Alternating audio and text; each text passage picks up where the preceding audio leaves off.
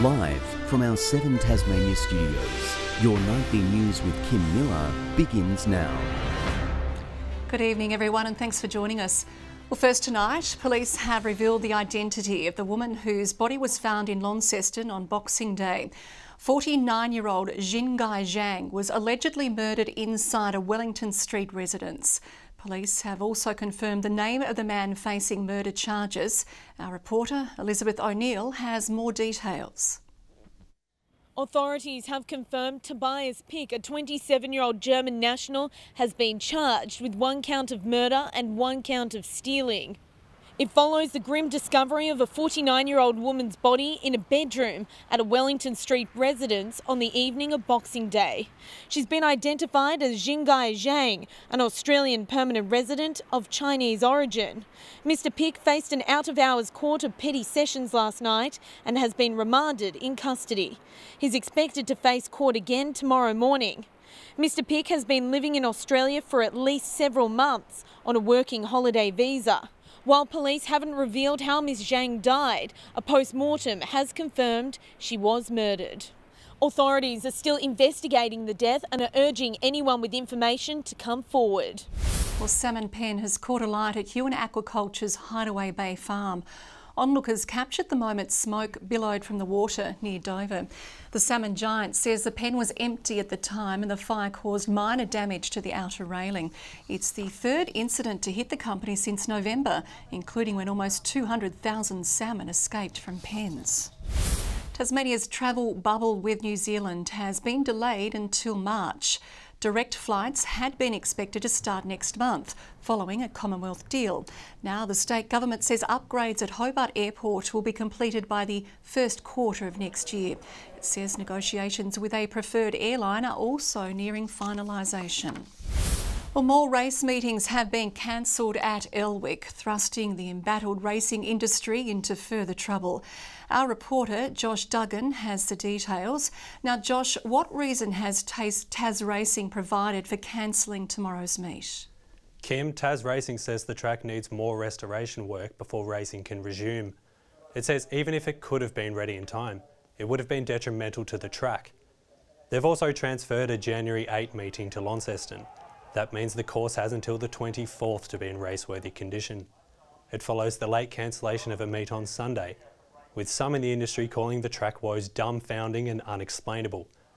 The track only recently underwent a $12.5 million redevelopment, making this news all the more disappointing, Kim. It certainly is. Thank you very much, Josh Duggan.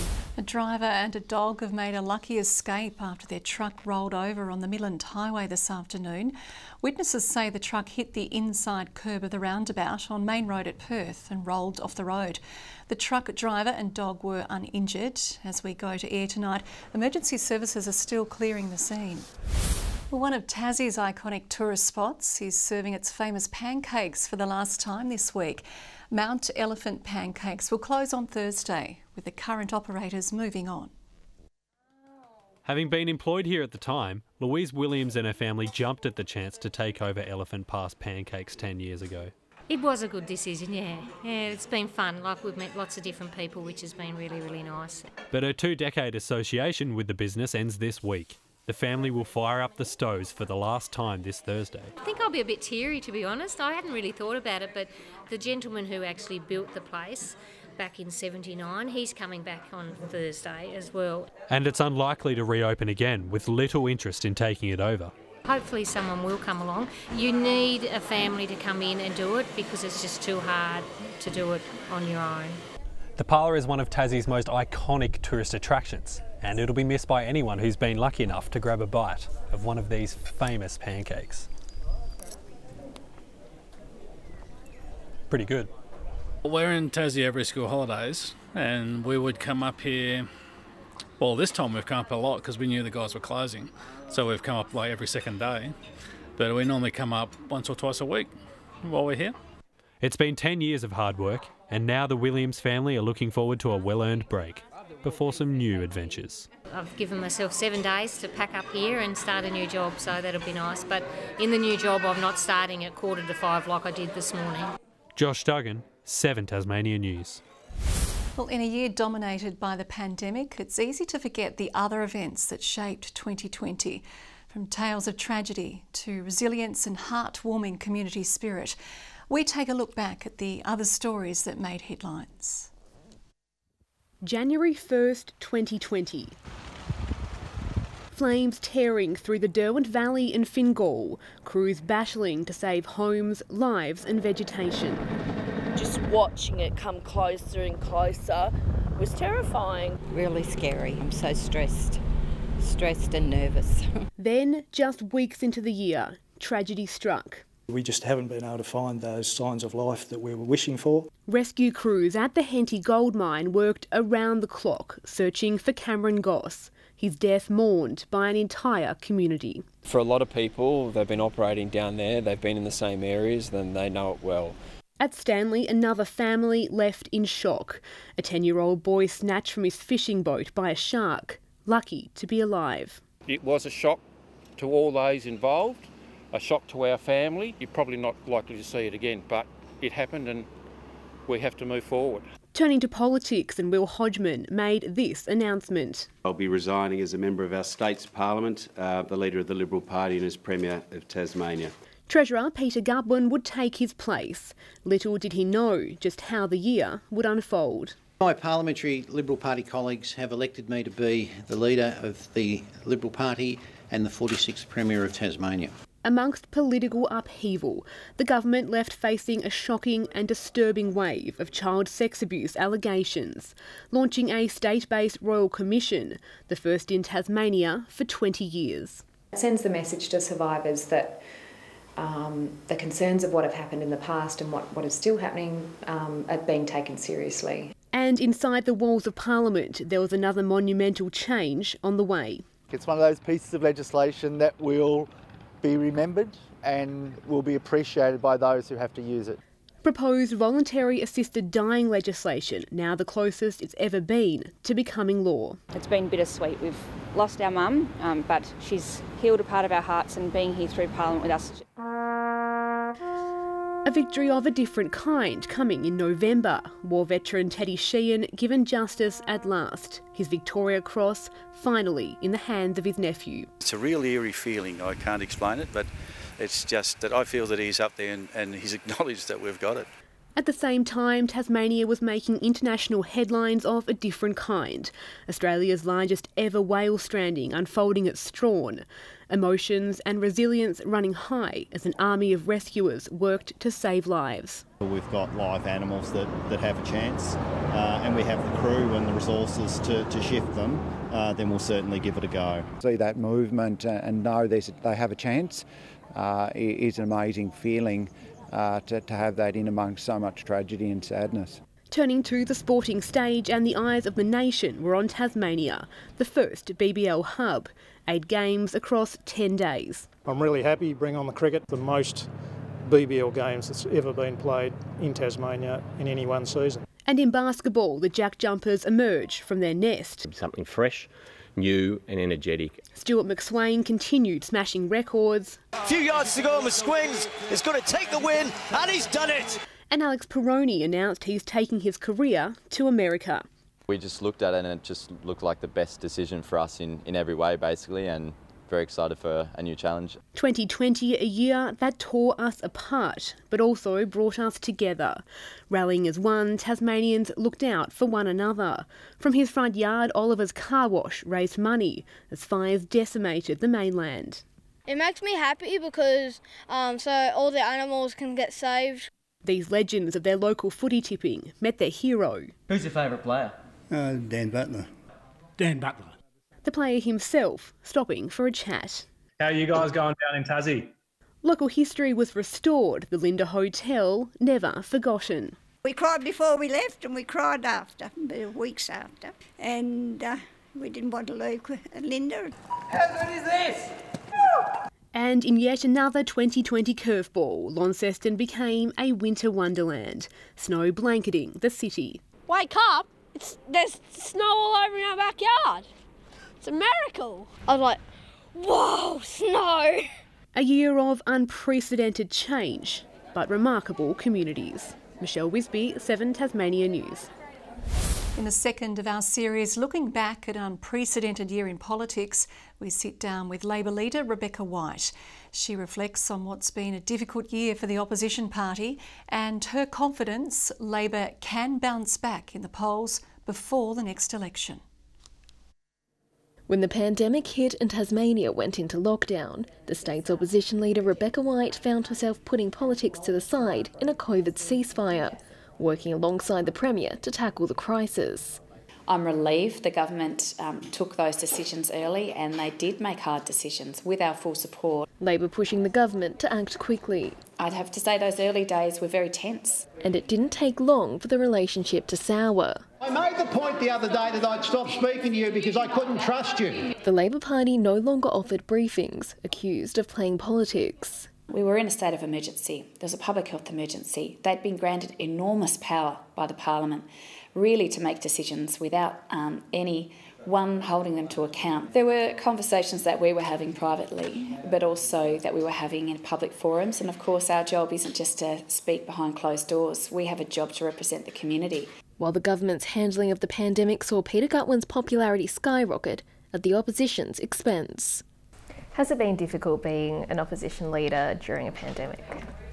There's no doubt, looking across the country, the opposition parties have really struggled to get their narrative out or to be heard or to set the agenda, because coronavirus still dominates, and rightfully so. We're still seeing outbreaks across the country. Despite the polls, Rebecca White is confident she'll lead her party to the next election.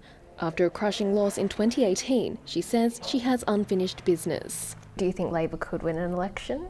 Labor can always win an election. You start at zero as soon as that election's called. With good candidates, strong campaigns, a really clear vision for our state, I believe the Labor Party can win the next election. Her confidence boosted by the election of Bastian Seidel to the Legislative Council this year.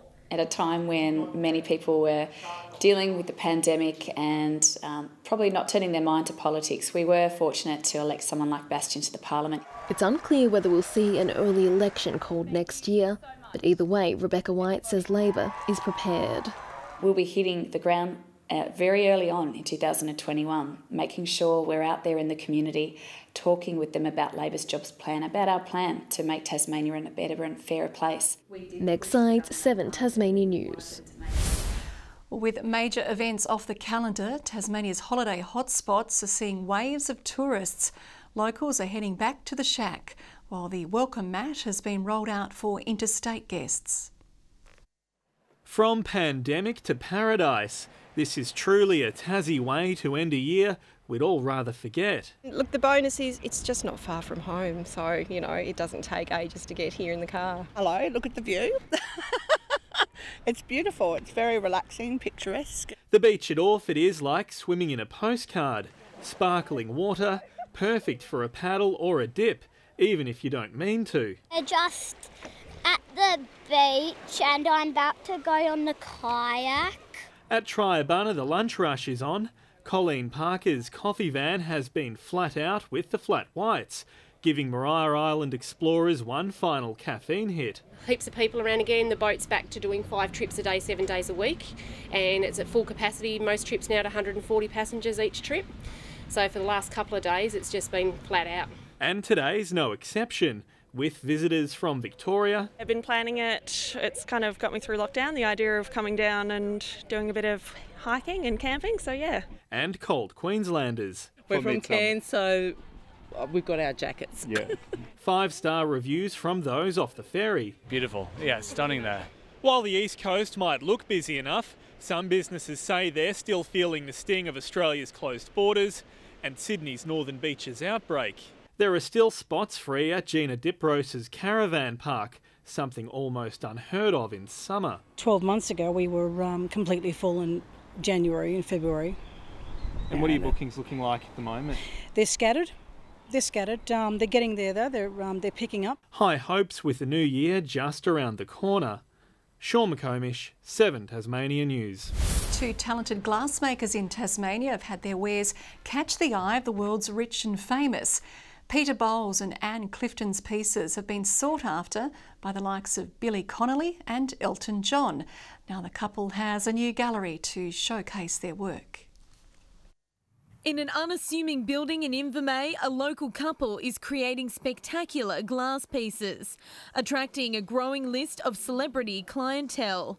Paul Keating, Billy Connolly, and my favourite story is the Baz Luhrmann story. So Baz Luhrmann was looking for a present for Elton John's wedding, and he saw one of Peter's enormous perfume bottles, and it was luscious, it was big, and it sort of had aqua and white design, and then a big spire stopper, and it was ostentatious, and it was the biggest piece we had made at that stage. And Baz just looked at that one and just went, Elton John. The pieces from Glass Manifesto are being showcased in exhibitions across the globe, including Europe, North America, the Middle East and Asia. The works travel. They speak all different languages. They are recognised as being beautiful, well-made, beautiful quality, unusual. And they're not easy to make. Layers of coloured and translucent glass are put on top of one another, and the glass is blown to create the desired shape. Each glass piece here is unique in colour and design and can take up to 3 months to make. This pattern here took 4 years to develop. We never get a true representation of the colour until the piece has cooled down, which can be 2 or 3 days in the cooling down. So as we're making work, we're never fully understanding the piece until it's actually cold. Elizabeth O'Neill, 7 Tasmania News. While Alive took out line honours in the Launceston to Hobart last night, Detail First is the provisional overall winner. It was a tough race for the underdogs, who say the result is unbelievable. The last leg of the Launceston to Hobart, Detail First sailing down the Derwent, vying for first place in the handicap stakes. Leading the crew of Heatwave next in line for the title, waiting nervously on shore. Just sitting here, just absolutely fretting, waiting to see whether we can pull this off. But it wasn't their day. Detail First crossing the finish line, the provisional overall winner of the race. Feeling absolutely fantastic. Great to be home. We got a little bit worried there at the end when the breeze dropped out, but we just had a really brilliant race. Welcomed back to shore and congratulated with open arms. I'm so proud of you. Thank you. I told you not to come back and Skipper Scott Broadby says the result is unbelievable. We've worked really hard for this. This is my 4th one that we've done. And last year we finished top 3, which was a great result, but we said to ourselves we're really going to push it this year, and we certainly did that. We'll be having celebrations for a few days now. While Alive finished at 7:30 last night, claiming line honours and beating the race record, the boat a late entry to the race after the cancellation of the Sydney to Hobart. Yeah, just disappointed that we couldn't compete in the Sydney to Hobart. It was a lot of prep work for that race. But yeah, to be able to come down here and do this race instead and get the record is very, very pleasing. And on a much smaller boat, Jean-Pierre and Richard made up the 2-person crew of Hypnotic, the smallest in the fleet. And yeah, you wonder why you do it, but at the end you are very happy to have done it. It'd be nice to have a cappuccino and a croissant. The final results won't be known until all of the boats finish the race, but that's not likely to stand in the way of celebrations. Meg Sides, 7 Tasmania News. Good evening everyone. Hobart the state's top again today, reaching 23 degrees, Launceston and Burnie both 20 and 19 in Devonport. St Helens and Friendly Beaches also saw the top of 23 today, 21 in Grove, the Islands both 19 and 16 degrees in both Strahan and Low Head. Mid to low level cloud can be seen over much of Tasmania today, with wisps of higher cloud crossing the state through the afternoon. Across Australia, mid to high level cloud with embedded thunderstorms covers much of the northeastern half of the country, while patches of mid-level cloud sit over the west of Western Australia. Tomorrow's chart shows a trough about eastern Tasmania moving away during the morning as a cold front crosses the southern part of the state through the day. A high pressure system follows the cold front and pushes a ridge into South Australia. West to northwesterly winds tomorrow, 10 to 20 knots about the south and northeast in the morning, otherwise variable 5 to 10 knots with afternoon sea breezes. Showers developing and 21 in Hobart and Geeston tomorrow, 22 in Bothwell. Launceston 25 with early fog, partly cloudy and 21 in Devonport, 25 in Cressy. 21 degrees in Burnie tomorrow, morning showers, and 20 in Strawn. Curry a top of 19. And 21 in St Helens, Swansea 20 with developing showers, and 21 in Orford. And the UV tomorrow is extreme 12s right across the state. Looking on to Thursday now, showers about eastern, central and southern areas, contracting to the north during the afternoon. Fine apart from possible showers about the north and northeast on New Year's Day. And on Saturday, showers about the north extending statewide in the afternoon. 39 in Perth tomorrow, Adelaide 28, partly cloudy and 23 in Melbourne, a shower or two in Sydney and Brisbane, and 36 degrees in Alice Springs. And it's currently partly cloudy across the state with Hobart 21, 19 degrees in Launceston and Devonport 18. And Kim, that's Tuesday's weather. Thank you very much, Chelsea, and we are out of time, so thanks for joining us tonight. Good night.